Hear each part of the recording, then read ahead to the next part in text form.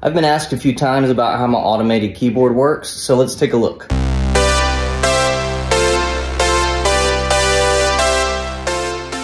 From the top, everything looks pretty normal except for this little row of stuff here. And these are all servos. So let's get it turned over so you can get a better look at it.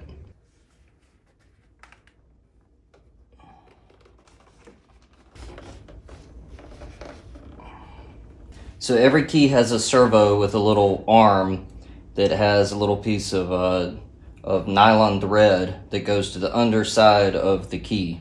So when these servo arms pull up, the key gets played. This is power distribution to each of the servos. And then this is a microcontroller that interprets, well, it takes in MIDI and interprets it into servo locations depending on which key's played, and then also the velocity that's played determines the speed. All right, I'm gonna play a little demo so you can see them work. Yeah, that's basically it. Each servo pulls down on the key when it's time to play it. And this is what's being sent to it right now. Just a little test sequence of every key.